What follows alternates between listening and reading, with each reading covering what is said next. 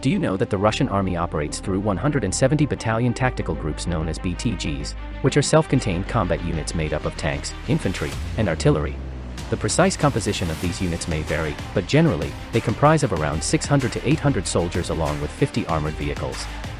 So BTGs are a way of creating a fighting unit with lots of punch and are designed to attack quickly with lots of firepower.